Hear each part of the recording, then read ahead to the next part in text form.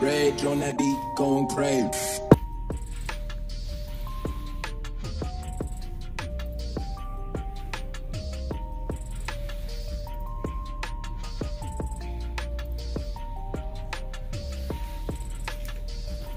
So we are here at the hospital, guys. Prayer hands for Eliott. She was just in class and suddenly she started to not feel well. She had a very, very bad headache, blurry vision. She's vomited 3 times within the last 10 minutes. Yeah, so she feels very weak right now. So we're just waiting on the doctor to come in, and hopefully everything is okay with her.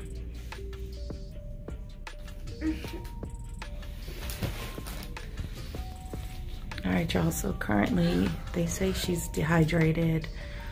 She has a migraine and a sinus infection. She's refusing an IV, so I'm trying to talk her into getting her IV because that's the only way she's gonna get better at this point. I'll keep you posted. Kind of desensitizes you. Okay? Make a fist for me one more time. Make a fist. You're doing great. Okay, ready? Now don't move. Ready? The needle's already out. Okay, no, it shouldn't hurt. It's a little sting. That's normal. Okay, you're doing great. Okay, ready? Now just stay right there. We're gonna put this tape on it to make sure it doesn't go anywhere, so we don't have to do this awful thing again. Okay? The needle's already out. The needle is out. Yep, it's out. Okay, needle's gone. Good job. Okay, so now we give you medicines. Now this medicine is going to help you a lot faster because it goes right into your bloodstream. All right, taking a deep breath. Are you okay? Yeah. Okay, so Eliott just got her first IV. The nurse that did it was awesome, right? Yeah, it was really nice. He explained everything to her and she got through it. Perfectly done. They had to give her 3 medicines, so we're gonna let them kick in and we'll tune back in. All right, y'all, so we finished. Eliott is feeling much better. Thank goodness, thank the Lord. Eliott, how are you feeling? Better. Yeah. I'm gonna take these off now. Ooh, I had to wear that mask for a while. But had to stay safe, of course, in the hospital. What you feel about the first time experience of getting your IV? The doctor made it much easier. The way he explained it made it so much easier to get done. When they took it off, the tape honestly hurt more than taking the straw out. Yeah, and they explained it to you. We just got in the truck. They explained, the nurse, he did amazing. Yeah. He explained to her step by step. He even brought an extra needle to show how it works. How it works. And a lot of people, I was trying to read her information online. 1 out of 4 people are terrified and scared of needles.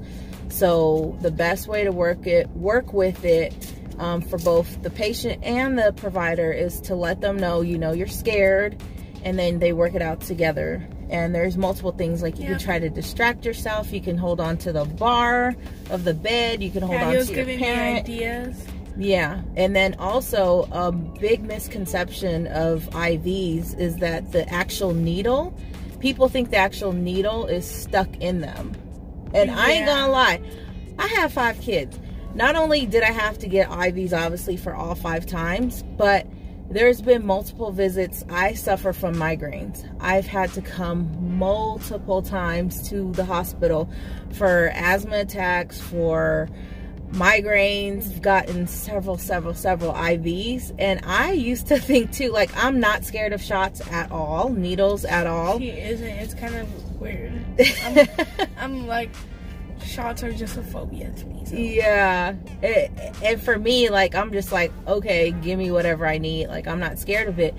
But I used to kind of think the needle stuck in your skin. The straw is just it doesn't even hurt. It feels like nothing. It just feels like nothing on your skin. It's just like, and it bends really easily. So yeah. So the needle, it doesn't go all the way in, even though it's like this long.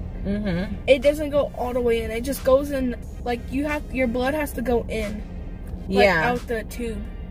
Then, like, as long as there's blood in it, then they take it out and then put the tube. It's like, push it. Yep.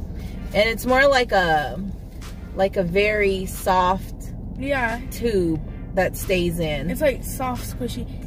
Honestly, shots hurt more than the thingy. Than the IV. Because it goes in, with that, it just goes like that, so it didn't really hurt. I mean, I personally even learned something new today. Like I said, I wasn't sure if the needle stuck in there, but it makes sense for people to think the needle stays in on your IV.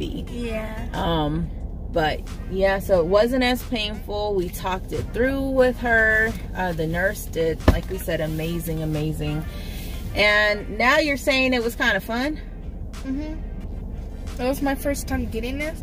Honestly, it like feels like nothing when it goes in because it's going in your vein. Yeah. So I'm like. So how this all? It's fast. And it is fast. It's in your vein and your blood. The blood goes into it faster, so you don't have to just sit there and wait. Yeah, because that was the thing. She refused the IV at first, and I was like, "Oh no, you're getting the IV." And I mean, she's 12, so of course they're gonna listen to her concerns too. And she was scared, so they're like, "Okay, you know what? We'll go ahead and give you some medication. We'll give you a pill that's gonna like take the nausea away," because she kept throwing up. And they did that, and she threw that up. So like, they were like the tiniest, thinnest. Like, I could swallow pills. I even could swallow like big ones. So. Yeah. And that one dissolved under your tongue, right? Yeah, but then it tastes funny, but then it tastes good because it was like candy too. Yeah, so they made a deal. Yep. Her and the doctor. You throw up, you're taking the thing. The IV. But he said it funny, so. Yeah, he said it funny. And the crazy thing is, we were all laughing. We were all laughing. The doctor that was on staff today, he was actually the doctor. I've seen him a few times here in the emergency room. A couple times for migraines. And then the one most memorable time was me and Eliott were exposed to something. And we had to come to the ER. I was like feeling faint, nauseous, everything. Like I didn't know what was going on. So, and we had to get on oxygen too for the exposure that we got. And this was a couple years ago. But anyways, we came here, 2 years ago. We came here, and I remember my mom and my dad were in the ER room with me. Yeah. She was in there because we were like co-patients. Yeah. And then A-Train and his mom were outside with the kids, and he was like, you know, coming in to check on us and then going back out. But he had switched with my parents, and the doctor comes in and was like, okay, we did all testing and blood work and everything. And by the way, you're pregnant. And I was like, what? And then Papa was like, Can you imagine? Her dad was there. Yes, my mom and my dad were in the room. I was like, baby number 5. So that was Miss Faith. And the nurse, the doctor, he brought it up again. He was like, I remember you too. Like, I've seen you a couple times meeting me, but he's like, I remember her as well. And I was like, yes, you're the one who told me I was pregnant. And lo and behold, she's 2 years old now. So, yes, it was definitely a great visit under some, you know, not the best circumstances. What started all this, Eliott, that we had to come? So, like, my vision. Like, my eyes are really, like, sensitive. It's weird. So her eyes, like, she was in online school and I was in my room. She came in there and she was crying. She said, something is not right. Something's wrong with me. I feel like I'm going to pass out. I can't see out of my left eye. The other eye's kind of blurry. And I was like, I know these are, like, symptoms of, like, maybe high blood pressure, but she doesn't have high blood pressure. So the lady said for my age, I did have high blood pressure. Yeah. But it went down. She said it wasn't too high, but it was high for her age and pain was a big factor of that. Yeah. So if you were in a lot of pain, your blood pressure automatically goes up. So, and then she started throwing up like a lot, 3 times before we could get here, like within a 10-minute span. And she, what else? Oh, you had a very, very bad headache. Very bad. So I was like, you know what? We have to rush her to the hospital. Like, I don't know what's going on. I felt like if I didn't come here, I would probably, the pain would be so bad because it just gets worse if you don't do nothing. Yeah.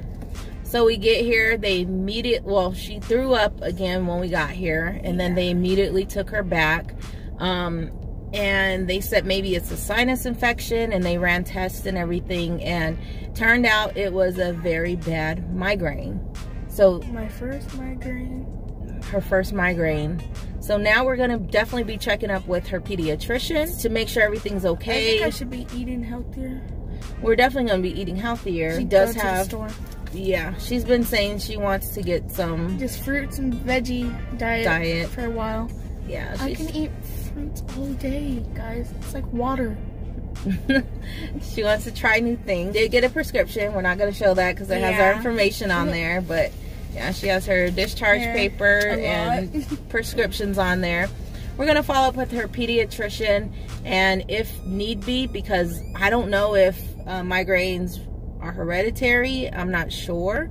I'm going to have to do some research on that. But if so, then we'll look into going into seeing a neurologist as well and make sure everything's okay. So one thing we would like to say, y'all, is thank you so much for all the prayers for Eliott, and thank you for joining the Eliott Family of 7 plus the Fire Squad. Make sure you like, share, comment, and subscribe, because why? Because we're coming with fire content every single day. Stay blessed and highly favored. Peace.